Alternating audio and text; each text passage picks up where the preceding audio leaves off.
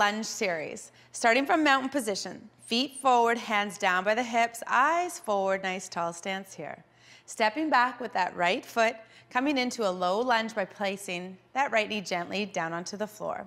Reach those arms up overhead, keeping a micro bend into the elbows, just working within the limitation of your shoulder mobility. Eyes are forward, really pushing into that front foot.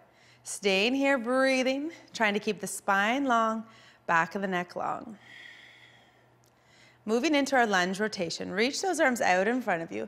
Draw your left arm out like a bow and arrow, and then open that left arm up the best that you can, finding that nice rotation into the upper part of the spine.